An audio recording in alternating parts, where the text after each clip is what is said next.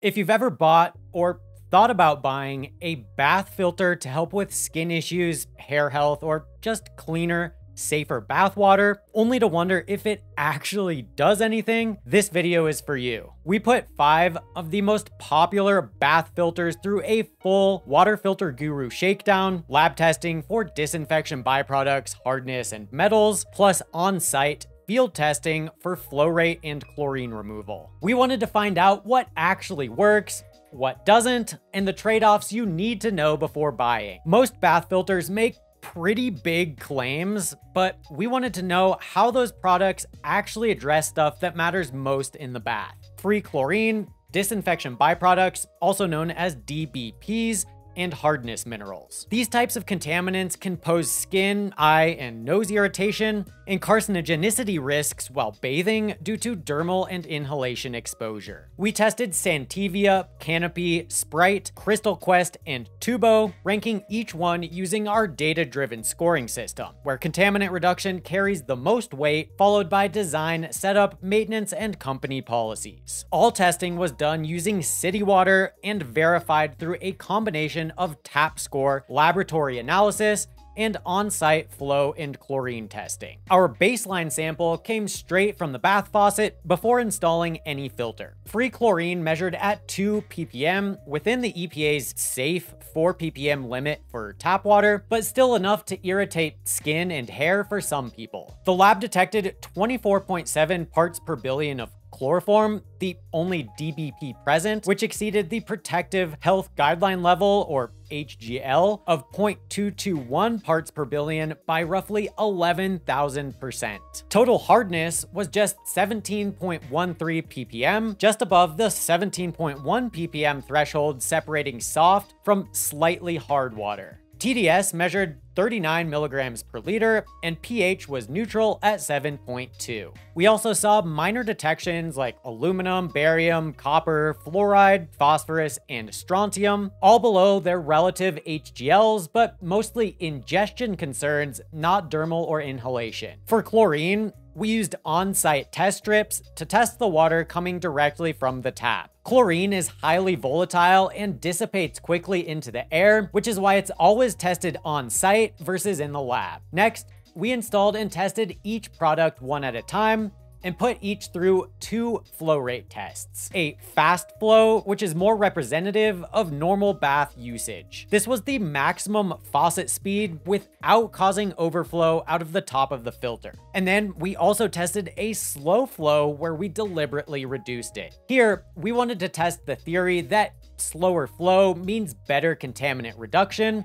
due to longer contact time with the media. We timed each run from high-speed footage for precision, converted the data to gallons per minute, GPM, and calculated how long it would take to fill an average 30-gallon bath at those flow rates. The real-world convenience tax for cleaner water. Because we had to swap products for each test, it was hard to match the exact flow rate each time. But again, the goal here was really to look at a faster, more normal flow rate versus a slower flow to compare and contrast chlorine reduction versus feasibility. For the lab testing, we collected the pre- and post-filtration samples using cold water only. Cold water helps prevent volatile compounds like disinfection byproducts from dissipating during sampling, giving a more accurate picture of filter performance. Now, if you like seeing water filters put to the test like this, give this video a like and let me know down in the comments which water filter I should test next. Slower flow consistently boosted chlorine reduction, but how slow is slow? Reducing chlorine from 2 ppm down to 0 is great, until you're waiting 30+ minutes for the tub to fill. In our field testing, differences between fast and slow flow were quite dramatic. At a fast flow of 1.65 GPM, chlorine was completely eliminated by the Santevia filter. At a slower 0.36 GPM, the result was the same, 0 ppm. That's about 18 minutes to fill a 30-gallon tub at fast flow, or 84 minutes at slow flow. At 2.53 GPM, the Sprite filter cut chlorine in half, reducing it from 2 down to 1 ppm. At a slower 1.01 GPM, it was fully removed, but now it takes about 30 minutes to fill the tub. At 3.6 GPM, the Canopy filter reduced chlorine by 50% from 2 ppm to 1. At a slower 0.6 GPM, chlorine dropped to 0 ppm. But at this flow rate, the time to fill the tub would be nearly 50 minutes. At 3.79 GPM, Crystal Quest struggled and didn't reduce chlorine at all. Even slowed to 0.97 GPM, it only fell to 0.3 ppm, about 85% reduction. Similarly, at 3.61 GPM, the Tubo 2.0 filter did not reduce chlorine at all. Slowed to 0.89 GPM, however, it was then completely removed. But at this flow rate, it would take roughly 34 minutes to fill the tub. So slower flow definitely improved chlorine removal, but it came at the cost of time. For most filters, full chlorine reduction would mean waiting at least 30 minutes for the tub to fill, if not longer. The standout was Santevia, which was the only filter to completely remove chlorine at a realistic, faster flow rate without overflow. All the others required the faucet to be throttled way down to achieve similar results, often doubling or tripling fill time. When it comes to disinfection byproducts, I was pretty disappointed with these filters' performance. Our unfiltered water contained 24.7 ppb of chloroform, and after filtration, we only saw incidental changes. The chloroform detection after filtering through Canopy actually increased by 6%, Crystal Quest increased by 4.5%, and Tubo by 2%. With Sprite and Santevia, we saw insignificant reductions by less than 1% and 2.8% respectively. In practical terms, that means none of these bath filters provided sufficient DBP reduction. And we saw similar results with water hardness. None of these filters softened the water, and in fact, most slightly increased the hardness detection. Now, that's not actually surprising once you consider the media types most often used in these types of bathtub filters. Many bath ball filters use calcium sulfite as their main filtering material because it reacts almost instantly with chlorine, turning it into a harmless form. When water containing chlorine passes through the media, a simple chemical reaction takes place. The free chlorine is converted into chloride ions, the same safe form of chlorine that you find naturally in table salt.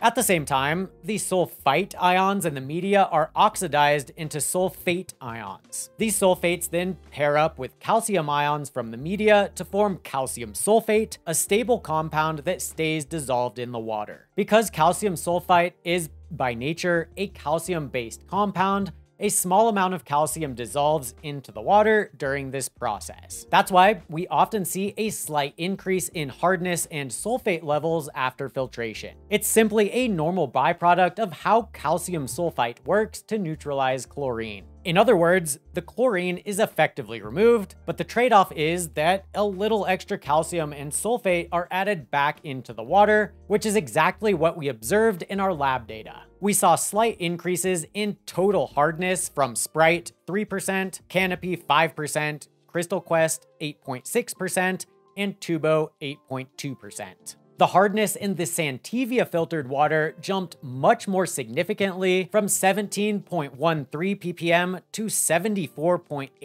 ppm, a 336% increase. This spike was more dramatic than the others, likely due to its intentional mineral blend, which adds magnesium and zinc for what they claim are, quote, skin nourishing benefits. So bottom line here, if you're trying to soften your bath water to address skin irritation caused by hard water, a bathtub filter isn't the answer. To address water hardness, you need a water softener, not a chlorine filter. So like I said, most bath filters rely on calcium sulfite media to attempt to address chlorine at faster flow rates. Some include KDF55, a copper zinc alloy that uses a redox process to also address chlorine and can also inhibit bacterial growth inside the filter. Some others claim to also use activated carbon or vitamin C. But here's the thing. None of these filter media can remove DBPs or hardness minerals like calcium and magnesium. So considering this, our lab and field results make perfect sense. These filters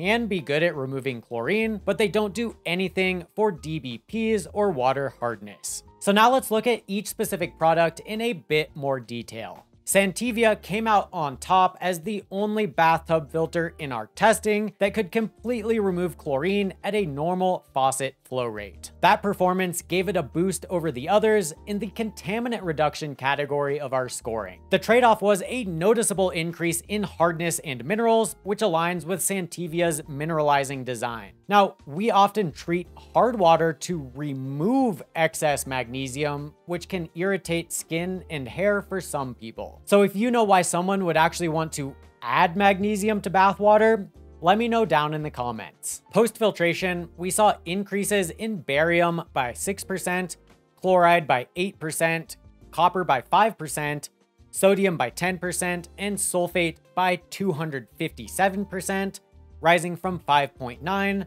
to 21.1 ppm. Manganese and potassium were detected at 0.0012 and 1.16 ppm respectively, where they were absent in the unfiltered water. Fluoride, phosphorus, and strontium remained unchanged. Its design score was also boosted due to the organic cotton bag that cuts down on plastic compared to the other models, though the inner loofah is still made of nylon. At $20, Santevia is by far the most affordable option, both upfront and in terms of replacement, since the entire unit is replaced when it's time. It's simple to install, and for anyone who wants to remove chlorine without slowing faucet flow too much, Santevia was the only one that delivered. The Canopy bathtub filter also stands out for design. It's sleek, modern looking, and mostly made of soft silicone instead of plastic. The replaceable filter element does still have a plastic housing though. Performance, however, depends entirely on flow rate. At fast flow, about 3.6 GPM, chlorine only dropped by half. At slow flow, around 0.6 GPM, it was fully removed, but filling a 30-gallon bath would take nearly 50 minutes. As for the lab results, post-filtration, we saw that DBPs were not reduced and rather incidentally increased 6%. Total hardness also increased by 5%, despite questionable marketing language around hard water on the website. Now, they aren't downright claiming the filter addresses hard water, but the way this info is presented insinuates the filter is capable of dealing with the effects of hard water. We saw increases in barium by 12%, calcium by 5%, chloride by 14%, copper by 5%, fluoride by 20%, magnesium by 15%, sodium by 12%, strontium by 5%, and sulfate by 10%. Manganese was detected at 0.0011 ppm, where it was absent in the unfiltered sample. The Canopy filter is by far the most expensive at $89, with replacement cartridges at about $37. The Sprite Bath Pure performed predictably. At fast flow, about 2.5 GPM, chlorine dropped by half, and at slow flow, about 1 GPM, it went down to 0. That slower flow means about 30 minutes to fill a standard tub, faster than Canopy's slow flow, but still not ideal. Post-filtration lab data showed an insignificant 0.81% reduction of chloroform and a minimal 3% increase in hardness. Aluminum was completely removed, copper reduced by 11%, and sodium by just 1%. We saw increases in barium by 6%, calcium by 5%, and sulfate by 11%. Chloride, fluoride, magnesium, phosphorus, and strontium were unaffected. It has the same standard design as most other bath filters, using all plastic. Sprite's Bath Pure filter costs around $30 up front, and replacement cartridges run about $20. At a fast flow of about 3.8 GPM, Crystal Quest failed to remove any chlorine. Slowed to about 1 GPM, it provided only about 85% reduction, down to 0.3 ppm. It was the only filter that never achieved full reduction, even under ideal, slower flow conditions. Lab results showed no reduction in trihalomethane disinfection byproducts. Chloroform actually increased by about 4.5%, despite claims on their website that specifically state it can reduce chloroform. Total hardness also increased by 8.6%. We saw increases in barium by 10%, calcium by 8%, chloride by 12%, copper by 52%, fluoride by 20%, magnesium by nearly 19%, sodium by 12%, strontium by almost 6%, and sulfate by 6%. Aluminum was again completely removed, and phosphorus was unaffected. At $65 up front, it's on the pricier end of the spectrum, with replacement filters costing $40. Tubo is marketed with phrases like purify and 99% bacteria and virus removal, but our testing didn't back that up. At a realistic fast flow of about 3.6 GPM, it didn't remove chlorine at all. This was disappointing since it seems like Tubo has tried to modify the standard bath ball design to specifically prevent overflow at faster flow rates. Only at about 0.9 GPM was chlorine completely removed, which would take about 34 minutes to fill a tub. Again, DBPs were not reduced, with chloroform actually increasing by 2% post-filtration. Copper increased 405%, still below health guidelines, but a clear indicator of its KDF copper-zinc media. We also saw increases in barium by 12%, calcium by 10%, chloride by 12%, magnesium by 3%, sodium by 18%, strontium by nearly 6%, sulfate by 50%, and total hardness by 8.17%. Similar to the others, aluminum was completely removed, while fluoride and phosphorus were unaffected. The Tubo 2.0 retails for $65, and replacement filters are $35, putting it right alongside Crystal Quest in terms of upfront cost, but still more expensive than budget models like Sprite or Santevia. It has a lightweight plastic housing, average build quality, and results that didn't live up to the marketing. So which one would I recommend? If your main goal is to remove chlorine from your bath water and you still want to fill the tub in a reasonable amount of time, Santevia is the clear winner. It was the only filter in our testing to reduce chlorine to 0 ppm at a more normal faucet flow rate of about 1.6 gallons per minute. The trade-off is that it's not a water softening solution, and our lab data showed an uptick in hardness minerals compared to the baseline. If you're willing to slow things down and wait longer, Sprite and Canopy also perform well. Both can achieve full chlorine removal when throttled, with Sprite reaching 0 at about 1 GPM and Canopy doing the same at about 0.6